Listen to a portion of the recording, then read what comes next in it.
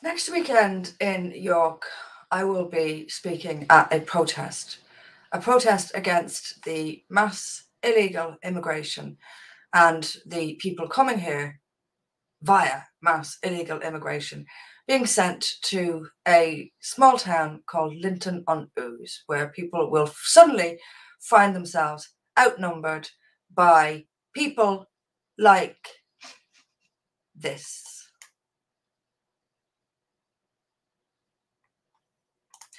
That picture was taken in a part of Spanish territory.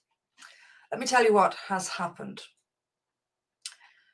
18 people, according to news reports this morning, 18 people have died after a mass attempt to cross from Morocco into Spain's enclave of Melilla. I'm sure there's a Spanish pronunciation for that. About 2,000 people approached Melilla at dawn on Friday, and more than 500 managed to enter a border control area after cutting a fence with shears, the Spanish government's local delegation said in a statement. Moroccan officials said late on Friday that 13 people had died of injuries sustained in the incursion, in addition to 5 who were confirmed dead earlier in the day. So let's be clear. This is a bit of Spanish territory, North Africa, and 2,000 of the doctors and lawyers you just saw in that picture. Huge enrichment they will bring to Europe, no doubt. Stormed through the barrier into this territory. In other words, they're trying to get to Europe, and they're doing so by force, now with violence, to get to European soil. European soil will take them probably to Britain at some point, large numbers anyway. I spoke to an American. I gave a talk to an American organization this week, and even they are experiencing very similar things, but they're still shocked by the numbers, hundreds every day, and the numbers this year far exceed last year. And it genuinely is saddening. Let me ask you a question. Why do you think all these people want to come here? Why do they want to come to Europe? The answer is because their own countries are not worth living in. Poverty, lack of hygiene, lack of civilized behavior. Their own countries are not worth living in. Now let me ask you something else. Why? Why are their own countries not worth living in? Who and what makes a country? Who and what makes a country worth living in or not? It's people. That's what. That's who. That's what it all comes down to. If a country is steeped in poverty and not worth living in, it didn't just happen. It was made that way.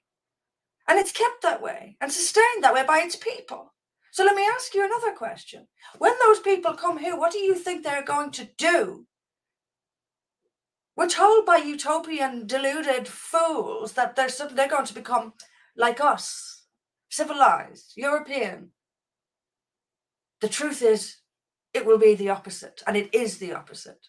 We will become like that. The saying is, import the third world, become the third world. And it's true. Look at parts of England at the moment. Look at it. We already have third world ghettos. They're not becoming like us, we're becoming like them. We're different. Europeans are different to Africans.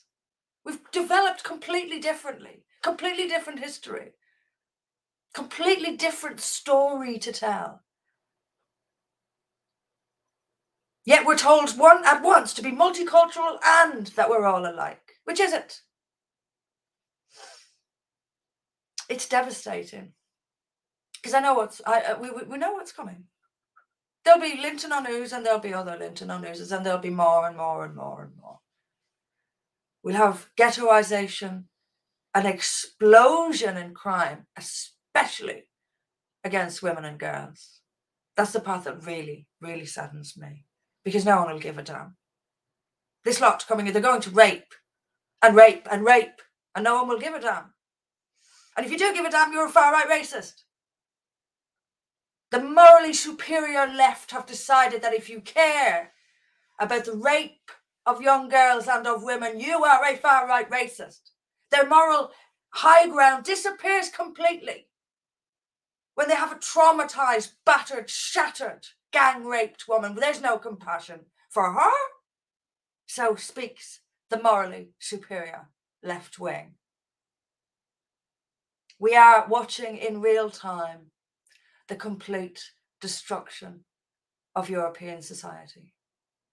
It is deeply, deeply saddening.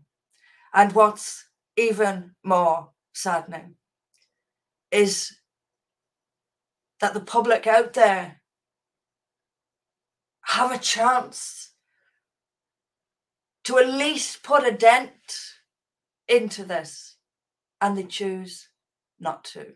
We've had 2 parliamentary by-elections this week. Despite a variety of people from a variety of parties and standpoints putting themselves forward, the people went for the status quo.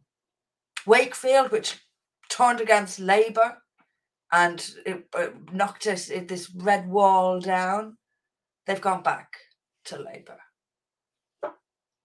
Down in Tiverton, the people have gone for the Liberal Democrats.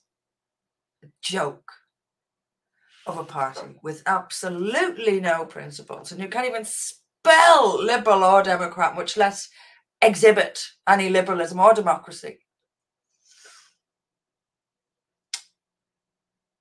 On that, I do want to say thanks to Frankie Ruffalo. I'm very fond of Frankie. He's a hard-working chap, and he is filled with enthusiasm, and I hope that he is not too disheartened by the public's insistence on not saving itself, not saving our society. I can only guess or suggest that things will need to get a lot worse before the people realise what's being done to us. I don't want them to get a lot worse, but they will. And maybe at some point, a tipping point will come when the people will say enough.